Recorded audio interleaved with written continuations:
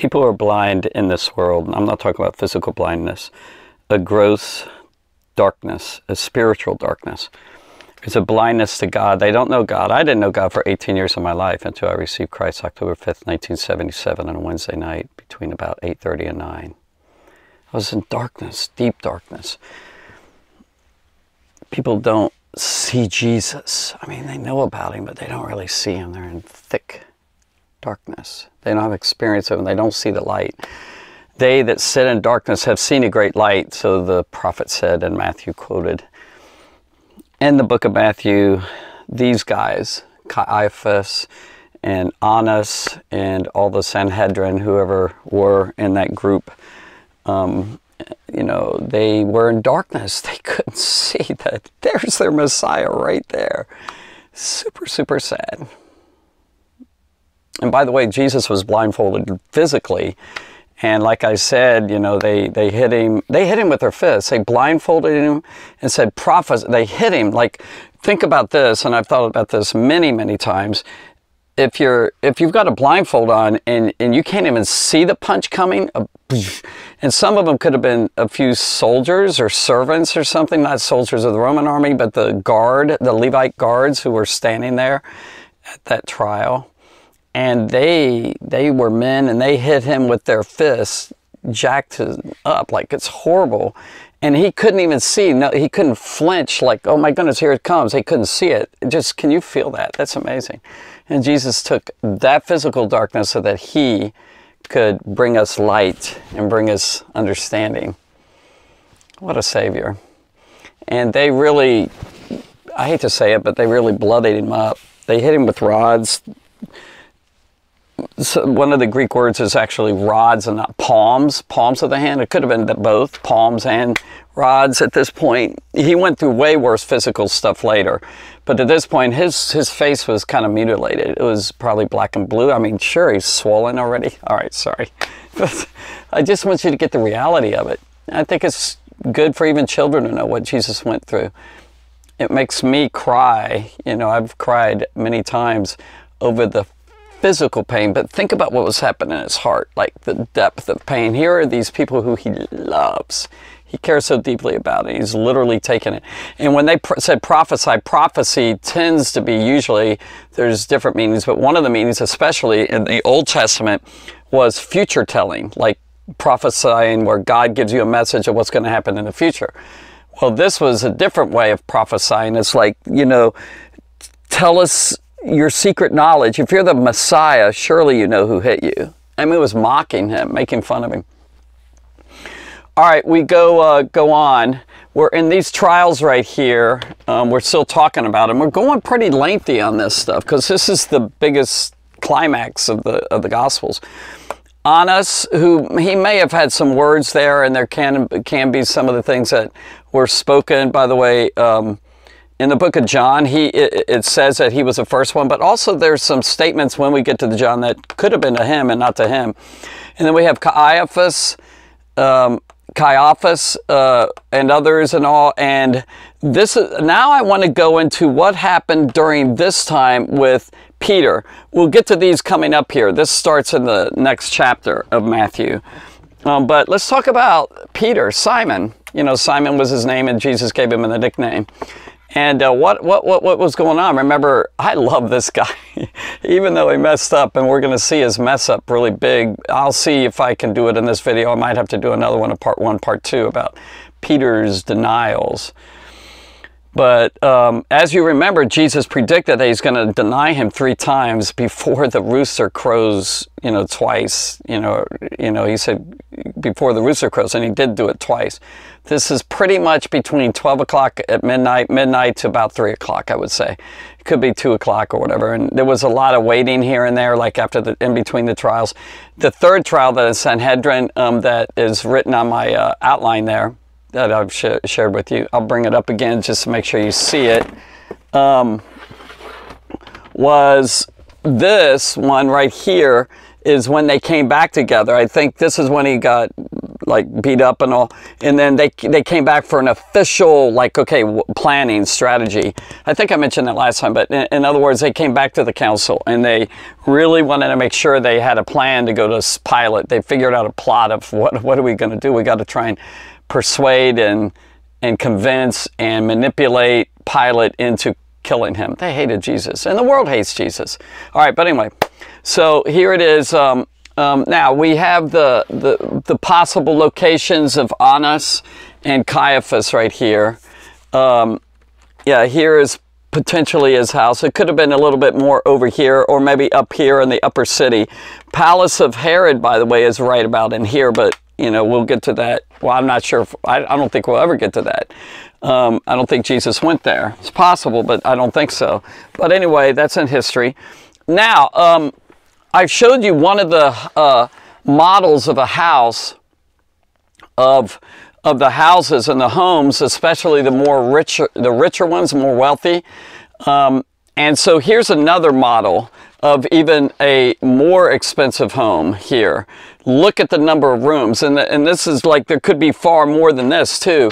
But if you can see, down here is the doorway right here that you can close up, and there's a lot of times it's a huge gate. I mean, with fenced things to enter into the porch, which could have been uncovered. You know, it's like a porch area, or it could have been covered. But they here's the door right here, entering into the into this palace. Now, I said that some of the writers have said the palace was a courtyard, but I think as I've studied it more, this is the palace, and the courtyard is in the middle of the surrounding four sides of the home, or the palace, an actual palace. And then if you could see down here, you have layers of steps. You have these steps, you have this, some going up this way, some going up that way. And then you could have like 2 layers or 3 layers, like buildings on top of each other. This becomes really big and expensive. It's kind of like what we would call a small mansion, or sometimes even a bigger mansion. And in history, there are those, and they found it in archaeological digs, there's one court, like maybe that's Caiaphas, or there are some places that are found to have 2 or 3 courts. Like they have this courtyard here, and then they have another one. Like this is attached to another building, it goes out further. So there could be like 2 or 3 courtyards, like a big open area, and that circle represents like a fountain or a cistern to hold water. A literal fountain that's springing up. And by the way, some of them, literally, the courtyards were so large, they had gardens and they had trees. They had pomegranate trees, olive trees, very interesting. They had food growing right there. They had trees and grass and everything in this outdoor thing. So maybe some of them had that awning that you could put across. Many of them didn't. It was just totally open. And then you have all these rooms of the palace here. So these guys had a palace, Caiaphas and Annas. And it seems that there's 2 separate ones. Maybe there was the same, but it seems there are 2 separate ones. In Damascus, one of the oldest cities in the world, there's actually one right here that they have some 7 courts in some of their housing. 7 courtyards. This is like really large, with just goes on and on. You go through here in a maze. It's like a maze, and you go out and here's another courtyard. Maybe some of them were smaller, some were larger. 70 of these areas that you can come out and, you know, sit in, or like kind of a garden area, yard area, and it's enclosed. Again, there were no windows on the outside. They wanted the privacy, so it was just kind of bare walls. Maybe some of them decorated. Maybe there's trees on the outside of this, kind of to enclose this whole area. And the family could just go out there, or you could have parties and light it up right out here for night parties and things like this. So I say all this because I believe that there was 2 layers here, at least 2 levels, big home of Caiaphas. And then kings, by the way, had a number of courts. Like kings had like this, and then another one, just tons and tons. Like it was huge, acres of it. Anyway, so there's stairs almost for sure in Caiaphas. And in the book of Mark, it literally says that Peter was beneath, in the lower area of the palace. Okay, so that sounds like there was an upper area. And by the way, I wanted to say this last time and I didn't really talk about it. Do you see these circles right here that's around the square area there? Those circles actually are like pillars. And the Bible talks about different pillars. Even mentioned in the book of Proverbs, it literally says in chapter 9, verse 1 about wisdom has built her pillars of her house, has built her house of pillars. So some of the larger, more wealthy homes had the second levels with pillars, like big round stone pipes, you know, that type of thing. And they had in this, and I forgot to say this, I wanted to in the last time, but this time I'm remembering it. You would go up these stairs and down the stairs, first of all, there's kind of like a hallway that goes all the way across. It could be 9, 10, 11 feet wide, and there's pillars, and you're walking underneath the roof. There's a roof area around this. Or you could literally go upstairs, and then that's where the banister, you know, that bar, that railing up there, that it would be up there. On the inside and maybe even on the outside of some of them, but on the inside it would be a pillar, and then you could, like a balcony, you know, just up above a gallery up there. So that's where Peter was below, and I think on this, almost for sure, the second floor is where the trial was held, in one of those rooms, in those maybe chambers, a council room where he used it to maybe have this trial in, you know, and that's where Jesus was. Okay, that's important for other parts of the story that we're going to get into. Okay, let's get into the story, what happened. So let's go back to the first trial. Peter got in. If you remember, John came along. Almost for sure it was John, because John wrote about it, and he didn't mention his name. Anyway, John came along, and it doesn't seem like there's any danger for him. As a matter of fact, it's very possible that Peter was not even in any danger, but he thought he was. We're not sure.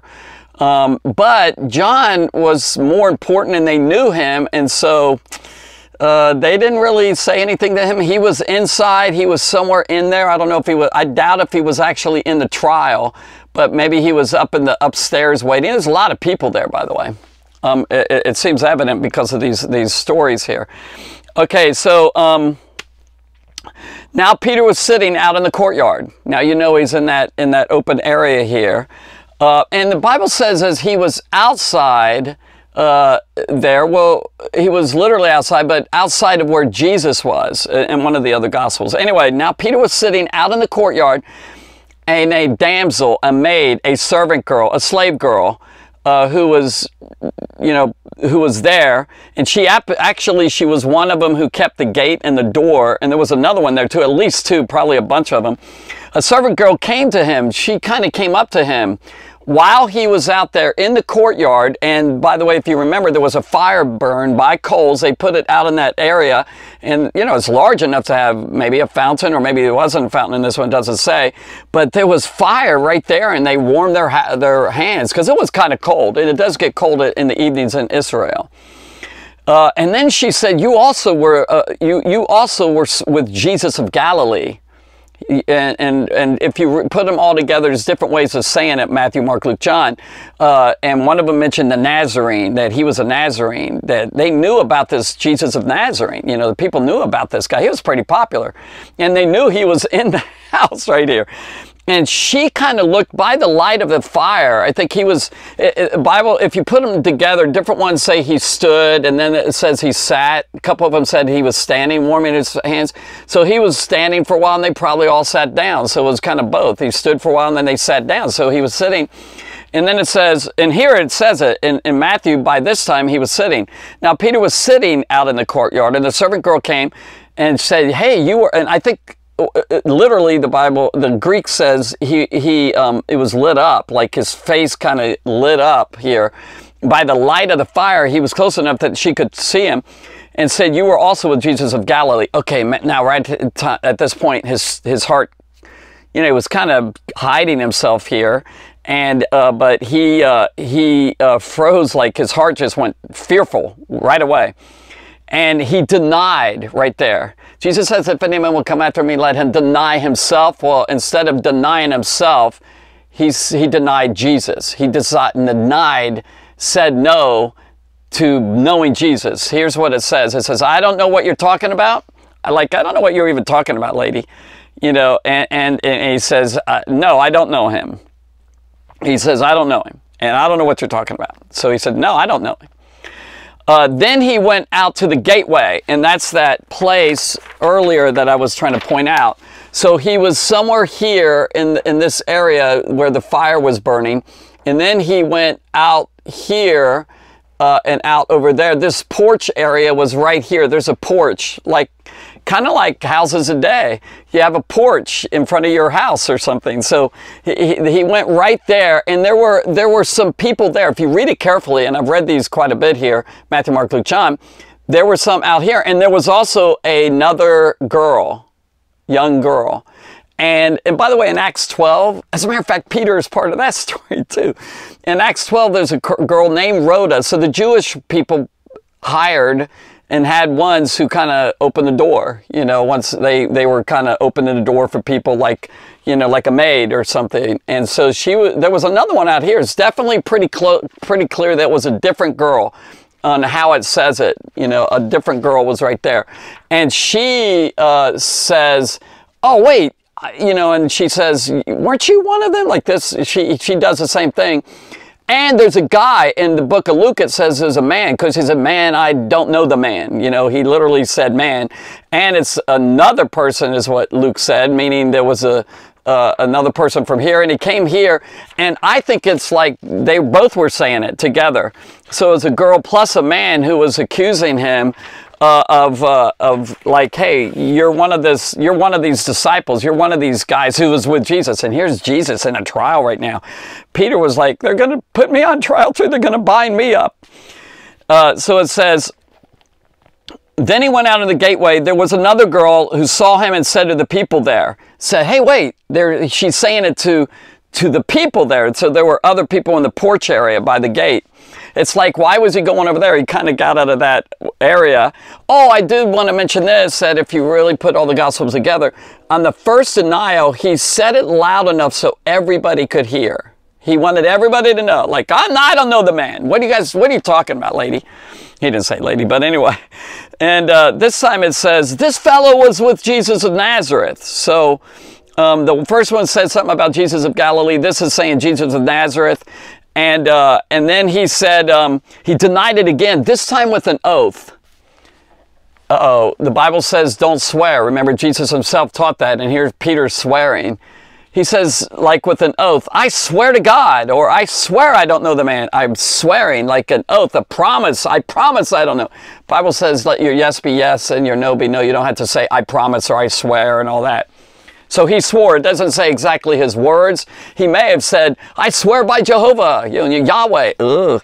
You know, I don't know, but he swore right this. So he got more agitated. He was more nervous, and he added to his first sin. He's sinning because he's flat lying. He's lying. He knows Jesus. And now this is a really serious one. It says, listen to the words, particularly what Peter said. I don't know the man. The man? This is his beloved friend. This is his beloved master, his teacher, his rabbi, his partner, his companion, his friendship. He's deep. These guys are really close. He's been with them for about 3.5 years. I don't know the man, he calls him. Ugh. Wow. Really tough. He's denying Jesus that he even knows him. Next one, we'll go on.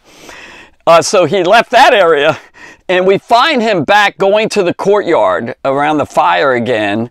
And then he's out there. And this time, 2 of the Gospels say, after a little while. In Luke's Gospel, it says it was about an hour. So this is like, again, 1 o'clock, 2 o'clock in the morning. People are just hanging out there because of these trials. Like, they should be in bed. But, the Jewish leadership, well, I'm sorry, I kicked the camera there. The Jewish leadership was, trying to get Jesus. And it was all while Jerusalem around that whole area was sleeping. After a little while, this one says this. Those standing there went up to Peter and said, surely you're one of them, for your accent gives you away. Now, if you put them all together, they're saying to him that, look, you are the one, you're him, you're a Galilean. They even mentioned, hey, you're from Galilee, one of them says. They were all accusing him, like, hey, you have an accent. So it's my opinion that you kind of wonder about this. How did they hear? Well, they heard him earlier, and then they heard him speak again, probably sitting at the fire so he doesn't just sit quietly. Everyone's talking. They'll kind of go, who is this guy? Why isn't he saying anything? So he spoke, and they all kind of looked at him, and some of them finally they started saying, you know, you're one of them, aren't you? They're attacking him again, not attacking him, but saying, hey, you're one of these guys. And so now what does it mean he spoke Galilean, a Galilean accent? Well, some have suggested that Syria, which is above there, that the accents and the way they spoke the language of that day in Israel, if you remember, Galilee's up here. Galilee, you've been with me for a while, you know this. Galilee, Samaria, Judea. He's down here right now among the Judeans, the Jewish people from Judea. He lives up here, and that's where Jesus hung out, and that's where Jesus grew up. And so he developed some sort of northern accent. There's 3 languages, and especially 2 that were used quite a bit in those days. So a lot of the people in especially the lower Galilee portion, they spoke Aramaic and they spoke Greek. Some of the people. Greek was the official language and all. And they may have known a little Latin because that's Rome's language, but Greek was the universal language. That's why the Bible was written in Greek, by the way. Koine Greek, a certain type of Greek. And also they knew Hebrew, because the Old Testament, which is all they had was the Old Testament Bible, that was Hebrew. And so they kind of knew at least 2. Some of them knew definitely Aramaic, which is sort of a cousin or a sister, or not identical twins, but they're offshoots of the same language, a Semitic language. Aramaic and Hebrew come pretty close together there. And Syria, some have suggested that it was a Syrian dialect. The accent was drawn from them, but it's not, I'm not sure yet. But anyway, the point is they had different accents, and in studies, this is what you can know about the Galilean speech, and this is what they heard him speak like. They couldn't and failed to speak their gutturals right. They tended to not to be able to distinguish and separate the gutturals. So what's a guttural? It's a kind of a sound in your throat that comes out. And usually it's a harsh, like it might be Mashiach. Hear that? Mashiach. And Alef. You know, that, like, hear that? Like, why don't you try it? If you're a child, you could try it. Gordon. No, I'm just kidding. All right, Yeshua. You know, something, there's a guttural sound. Now, theirs seem to be softer. It's a softer sound than the harder ones maybe below in the south area. But they couldn't and failed to speak their gutturals right, according to the Judean the Jews from Judea. And by the way, there was a prejudice against these Galileans. They didn't like how they spoke. And I'll show you why, some of the reasons. But they kind of looked down on them, especially the upper educated ones in Jerusalem and all that. Kind of looked at their brothers up there, their, you know, fellow Jews, and they kind of looked down. That's how people are nowadays. You know, there's different people that look at different people that are different. You know, they're different. They have this, oh, look at you on how you talk. These people weren't like, they were pretty smart, and they were traders up there. Traders, like traded different things. They also could have gained other languages because they had all this in the Judea, in the Galilean area. If this is Galilee up here, people came right through there all the time from other countries, and they were traveling, you know, to go south. They went through, if I've told you about that, Capernaum and Galilee and all that. So they picked up different styles of different languages and all. So the other, I said in the throat, it's that harsh sounding thing that they used to have. They basically felt like they had sloppy speech. The Galileans had sloppy speech, that they didn't really speak clearly. They didn't, I guess. Kind of not exact. That's kind of a key thing, that the Judeans felt like they didn't speak, and maybe they didn't. Galileans didn't speak exact. It's like they had a slur to their language and their dialect. You know, it's kind of like different parts of even the United States, in northern part in Boston and around that area, they speak different, and New York has their sort of area of speaking different ways. My area, some say I have a southern accent because I'm from Cincinnati and things. Or there's also things such as the down south, now this is not making fun, but some people have a certain slang to their, you know, they have that draw to their words. Well, that was kind of what the Galileans evidently up north said, how they talk. The vowels and consonants were not clear and recognized. The vowels A, E, I, O, U, and consonants wasn't really recognized. They can't, and by the way, they literally said you can't speak in the temple. They didn't let Galileans speak in the temple because they felt like it was going to offend God because of their language. Yeah, right. Not at all. But that's that uppity, snobbish, you know, attitude. They look down on these people because they're the way they talked. Don't look down on people on how they talk and all. It's kind of crazy. Don't be like these people, and not all of them, I'm sure, but, you know, when we say the Judeans, it's not all of them. There's some wonderful people who are totally different, I'm sure, but a lot of the upper class, you know, people, I mean, not all of them either, I'm pretty sure they weren't. The spelling, they even had examples like double letters. They would, especially the vowels, they would say you, and to emphasize a particular way of saying. So, and their spelling, it was all over the place. You know, and in antiquity, I've said this many times, ancient times, the spelling is all over the place anyway. I don't think kids had any spelling bees back then. Yay! Because there was a lot of different ways of spelling. And there was also variety, I mentioned to you, in Galilee, a variety of people going through there from the Mesopotamia world, or Mediterranean, you know, area. There was only one way in Judea. See, they had their own one way of speech where there's a variety there. They even left out syllables and words, like instead of L-A-U, L-A-L, or some are L-U-L, they had L-L. They just left them out in the way they say it and also wrote it. Basically, they felt like that they weren't pure and they were corrupt. Like the Judeans had a view that the Galileans couldn't speak right, and they didn't like him. And so, but in this case, I think he gave himself away. I think Peter, because he's probably talked for a while and you know that, they realized he had an accent or something in his speech that made him a Galilean. And they knew that the movement of Jesus, that the disciples came from Galilee, almost all of them. It's not clear in every one of them, but it seems like. Maybe Judas of Iscariot wasn't. He could have been from Judea or something. But let me go on. It says, then began he to, a little while, those standing there went up to Peter again, and surely you're one of them. Your accent gives you away. Or you're a Galilean, is what one of the gospel writers said.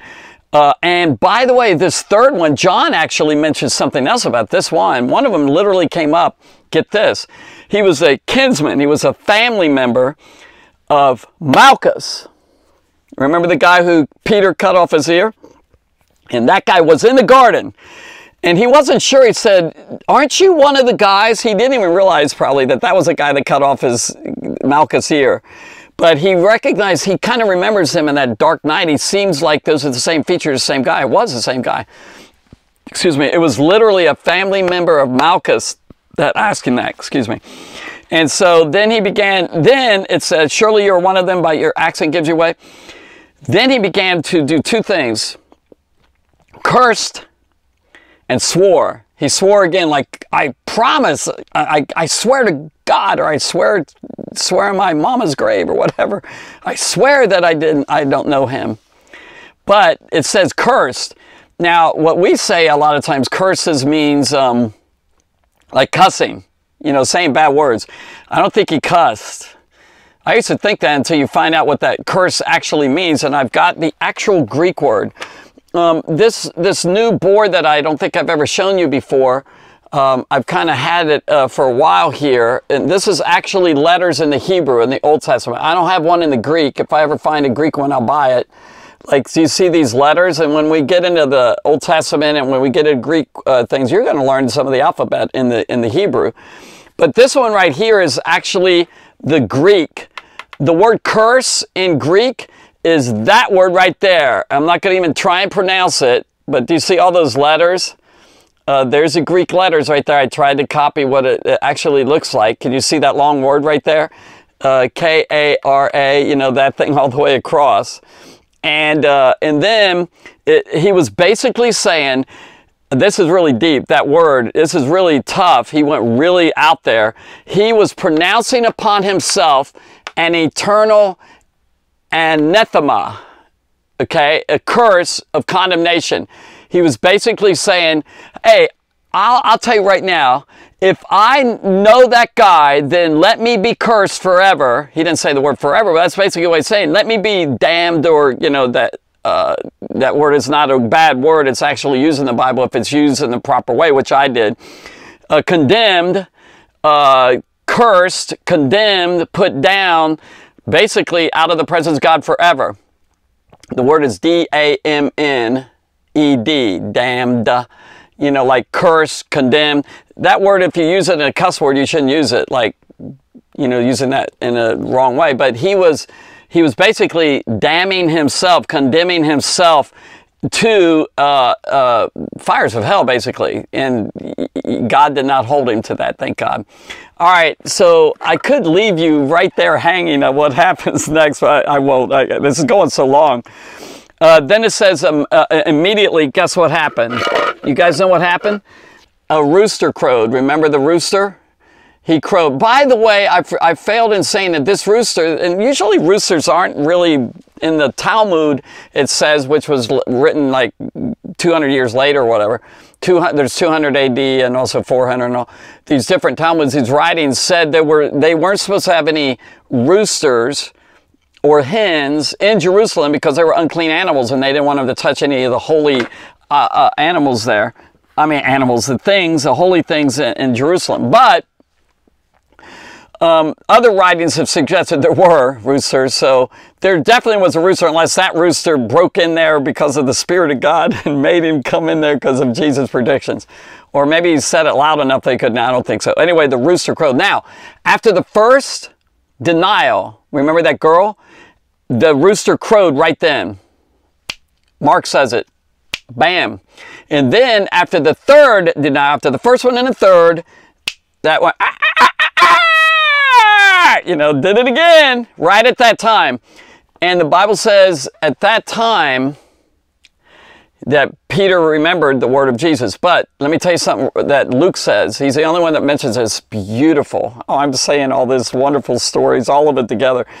I'll get into it again when we repeat this when we go to Luke. Luke 22, it says this, that in Luke's gospel, it says that when he denied and the rooster crowed, it says that Jesus, the Lord, turned and looked at him. In my opinion, one of two things, and I think it was probably this number one, that Jesus was up in one of those upper rooms and it had calmed down, and it was like later, and he was just waiting there. Or it could have been, maybe it wasn't, maybe it was in between questioning, but I think it was probably calm. And then it says, the Lord turned and looked upon Peter. He may have been standing there and watching the whole thing, by the way. But I don't think so. I think he turned at this point and looked at Peter, and their eyes met, eye to eye. They looked at each other. And it says, I mean, think about what that was like. Jesus looked at him. Now, how did he look? Peter, you said you weren't going to deny me. Didn't I say you were? No, he didn't look at him at all like that, in my opinion.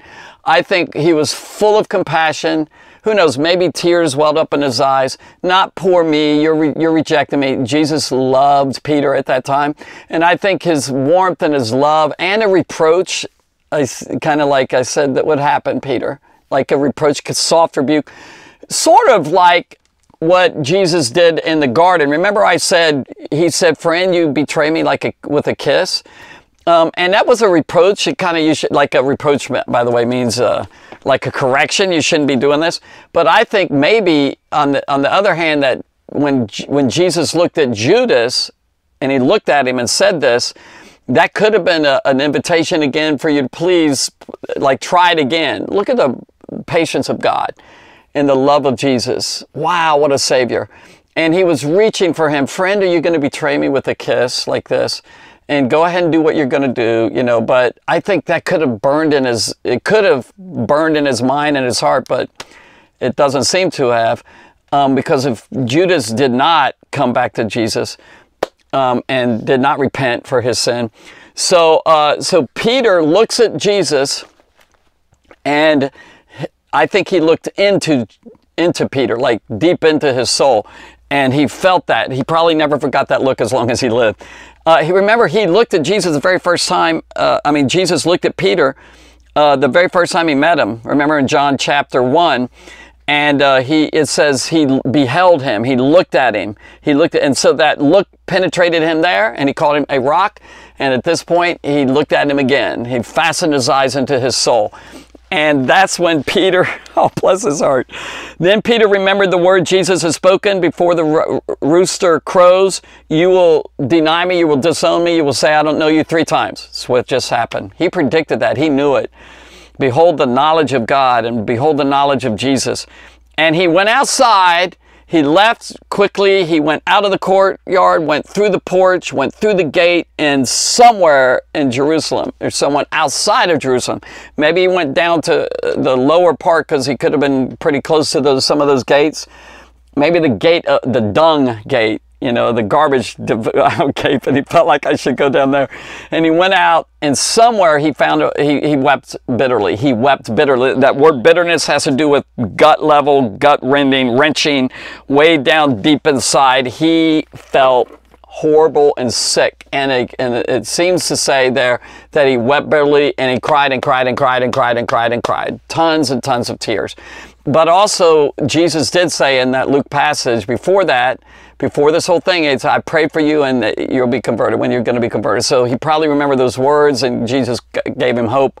But anyway, the last thing I want to say, which is kind of crazy, I have so much, is this one, is Judas and Peter. Like, look at the difference between the two. And I think these writers are contrasting some of this. One is Judas was a disciple, Peter was a disciple. They were both followers of Jesus.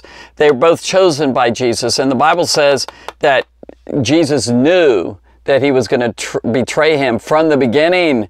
So the Spirit of God came on Jesus and showed him that, that he knew that was going to happen. The apostles, they were both apostles. They both had power to heal the sick and cast out demons. Both experienced the power of God in their lives. Isn't that interesting? Judas did too. He was a thief. That was clear, and we've talked about that. And he had a problem with his tongue.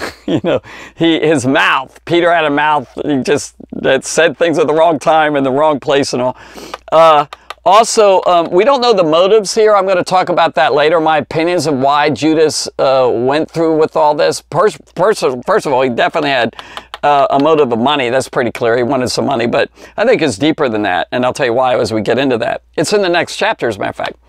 Then Peter had pride. See, Peter had pride, meaning he had self-confidence. He said, if everybody else denies you, I'm not going to. I'll die for you. He led the troops in saying that, and he said, I don't care what these guys do. Like, he had this thing about himself that I can do it. You can't do the Christian life in your own strength.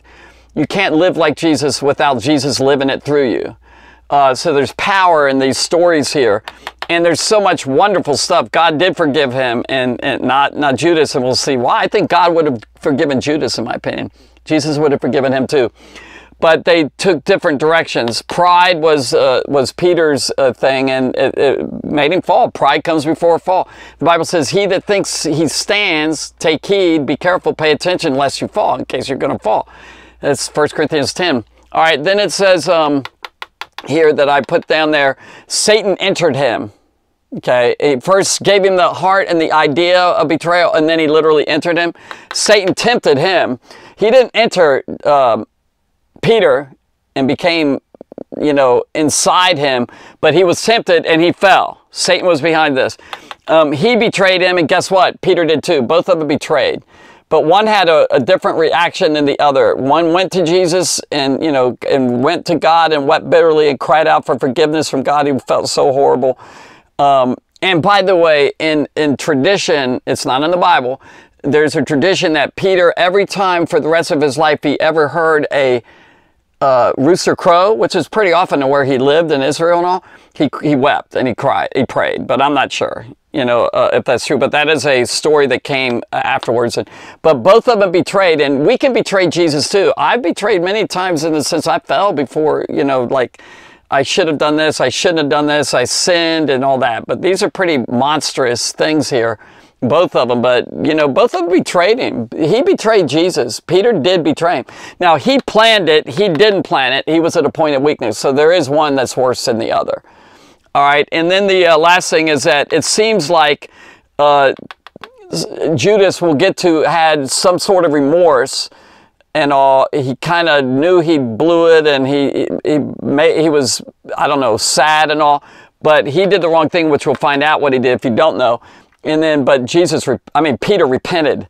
So, and there's also a difference between the confession of Jesus. Remember, he just confessed, I'm the Christ, Son of the living God, and all. The Son of Man will will sit at the right hand of God and come in power and clouds. So he had a great confession, knowing that he was going to die. But Peter confessed. His confession was denial, trying to be saved from death. He did not want to die. And we don't even know if they were going to do that. They knew John was a disciple, or that one did. Evidently, they knew him somewhat in there. All right, I spoke a whole lot. This is a lot of information. We've just gotten through the really sad but marvelous story of Peter's denials and how Jesus looked at him, and it's a highlight. And just, I think the writers wrote that in there for many different reasons. But number one, they're being honest. This is like, no, we didn't make up these stories. Look at what we were like. We all deserted him, and you know, and then Peter denied him. Like, you're not going to make up stories, fantasies, and fictions, and if it's not true, and say how horrible you were acting and everything. And also, it shows how God forgave them all, and God loved them all the way through that. So that gives you hope, and gives me hope when we fail. And yes, you will fail. I have failed Jesus innumerable times. Can't tell you how many. And yet God's there and he forgives. It's wonderful. All right. God bless you. Thanks for listening. Long video. Sorry, but I shouldn't say I'm sorry. It's good. All right. Thanks for listening.